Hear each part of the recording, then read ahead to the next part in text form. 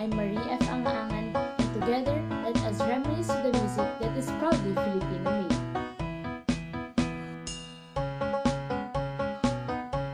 Filipinos are known for being music lovers, whether they have a good or frustrated voice.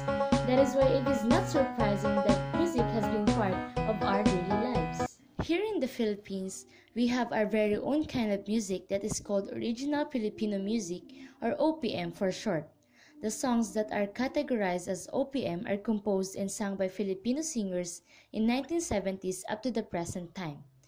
Despite of the vast influence of foreign music, Filipinos gave their efforts to establish a unique kind of music that will raise the standards of Filipinos and its nation.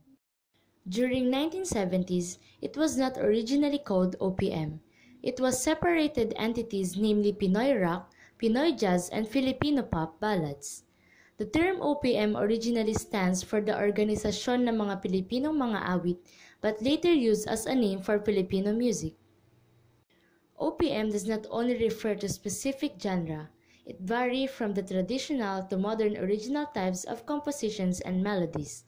Although it is very different when it comes to the tune and style, this modern Filipino music contributes and symbolizes the culture that we have here in the Philippines as we make use of our talent in the music industry. OPM stands out worldwide for it has the Filipino heart of its artists and composers that makes us go back to our roots of being Pinoy.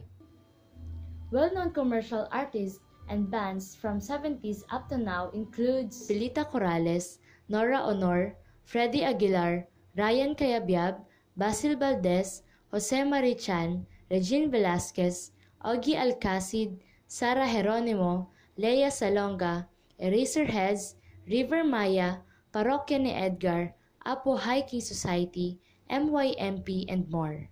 OPM has captured the hearts and LSS-ridden minds of Filipinos throughout its existence.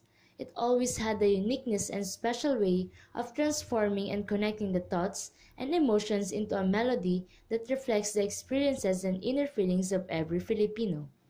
It also serves as a special time capsule to preserve all the precious memories and moments of youth.